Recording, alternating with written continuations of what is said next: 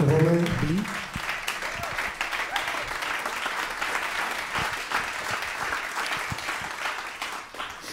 Misschien iets anders dan het eerste deel van dit concert. Maar wij hebben besloten vandaag op blind date te gaan. Dus we hebben alleen koffie gedronken.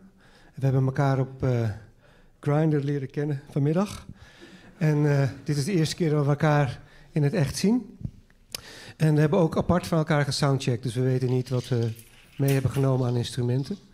Ik weet dat hij Romain Bly heet, dat hij hoorn speelt. Dat hebben ze mij verteld. Dus ja, dit is, ik ben een beetje teleurgesteld, zoals u zult begrijpen, dat dat heel anders gaat vandaag. Het eerste stuk wat we speelden, en daarom kondig ik het ook aan, was van het Romain Bly duo. We hadden afgesproken, als het Romain Bly duo speelt, dan doe ik de aankondigingen. Nu gaan we een stuk doen met het Martin Fondse duo. Daarna zal Romain daar iets over vertellen. Deel 2 van de Not So Blind Date Anymore, but still kind of blind, right? Half blind, one-eyed king.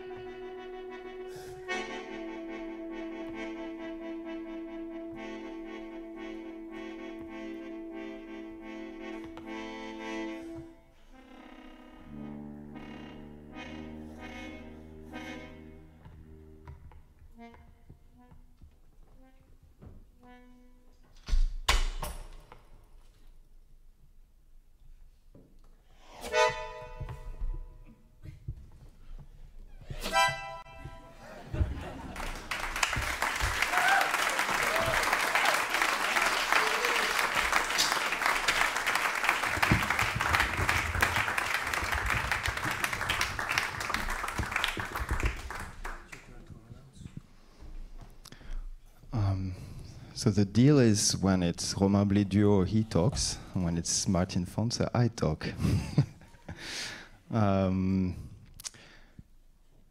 Yeah, totally improv. That's fun.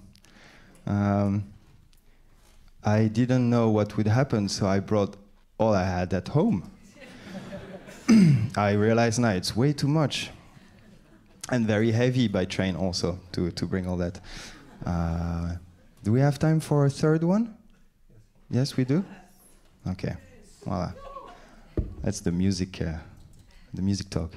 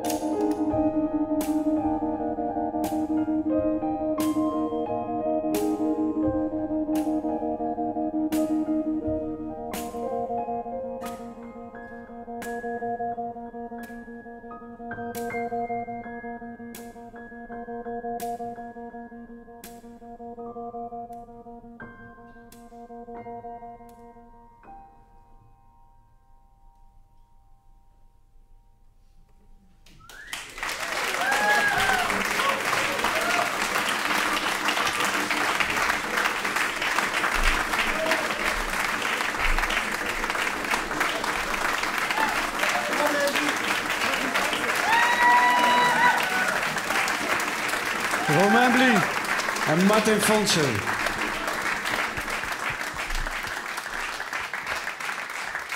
Kom zitten, kom zitten. Okay, gentlemen, come on over. There's a drink coming up for you. I think so.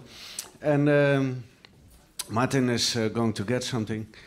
So, Romain, you play the trumpet, but not with a mouthpiece. Am I correct? Yes, you're correct. Yeah, yeah. We have a camera, so if you can sit here, then it's best for the people at home. Yeah. Here comes a drink from Po. Een eibiertje. En wat heb jij besteld? Een rode wijn. En nog voorkeur voor een druif? De Primitivo natuurlijk. Oké, Primitivo. So, did you forget the mouthpiece, or what happened? No, I have it somewhere. It's just very great way to make the trumpet sound like a complete different instrument, more like a nai or maybe even like a baroque cornetto, which is kind of the same technique. Like you don't really buzz in it, you just blow. And it's sometimes the trumpet can be a bit tense. You know, you have to really bite. And I find this way of playing so much more relaxed and all based on air. Yeah, I don't know. That's what I like to do. Yeah, it sounds wonderful. So there's a trumpet and there's the French horn. What came first? Trumpet came first. Played classical trumpet for about maybe 15 years until I was 20, and then I started playing in symphonic orchestras, and I was playing second trumpet in Beethoven Pastoral, and there is really seriously one note in the storm, and if you miss that note, you miss your gig. And I was seeing the two French horn players having so much fun playing, and I thought, okay, if I play the further classical music, I need to choose an instrument that's just a bit more fun to play. So that came the French horn. And then I realized, wow, it's actually much more difficult than playing the trumpet. I have a love-hate relationship with that guy there. That's why you see I beat him up and then I put some tape on it. Yeah, the tape is like normally people are exercising and they hurt, but this is for the muscles of the... So is there a leak behind it, or is it just to forget a grip? It's the official, very technical response is my horn is not lacquered and I have a very acid sweat, and so the metal gets thinner, and it's kind of an old horn, so it gets a bit. So now I'm just fixing it. Martin, you are a composer of the motherland. In English, it's motherland. Composer des Vaderlands, nee? No, it's a composer laureate. Composer laureate. It's different. So I can be of any country, actually. Okay. If so, you write music when there is an occasion that asks for it. So the last piece you played, what kind of occasion would have been that for you as a composer of the motherland? I say motherland. Which is still wrong, but okay. I understand your question. This was composed not only by me, also by Romain Bly, and it was because we have this blind date and we had this relationship of 3 pieces. So this is the 3rd piece where we celebrate the way that we could perform here, just starting with really nothing, or he compensates a little bit, you see, from his one note from Beethoven. It will not happen again to him, which is great, I think. So it was really a big surprise that there was a lot of things in front of me, because I was really expecting that he would play the French horn. Yeah. I know him a bit from other bands, but still, I think for a first date he brought a lot of stuff. I hope that there's, in our relationship, still more to discover. But let's see. Yeah, you know what I said? It was really about this occasion. Yeah. Because it was improvised, and if there's one element of music that is really wonderful for the occasion, that's improvisation, because it's only now. Yeah. It doesn't exist anymore. You're the one who was picked by the program of the Bimhuis to choose a partner. why did you go on Grindr to look for a musician? Or I can also ask, where did you find Romain?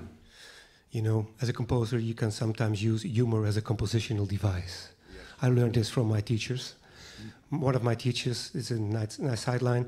He wrote a piece for bass tuba and piccolo, which is already very funny in certain fields of music. Yeah. You know, you have this huge tuba and a small piccolo. It's super funny. And then in bar 235, he said to us, "Did you hear? Did you hear?" And we said, "No, what happened?" The lowest note of the piccolo was higher than the highest note of the tuba. So since then I use humor as a compositional device. Yeah. So I didn't go on Grindr. I don't have an account yet. Okay. So, yeah. Okay. But in times of gender fluidity, it's even for me possible to do that. No, because when Frank asked me to find somebody to play with, yeah, it's always nice to choose people that will surprise you, that you think at least, because I know him from other bands, and there is always a certain amount of an expectation and surprise in his playing, in his what he brought in instruments. Yeah. And I thought it would be a very nice challenge to cope with that. Romain, there was like one horn you didn't play. Am I correct? I think I did played a few notes at the beginning. I think Oh yeah, on the. Okay, you did. Okay. Oh yeah. Okay, I see. Okay. Now then, that was the last question. Then it's no problem. That it's time for intermission, dames en heren. Romain Bly en Martin Fondse.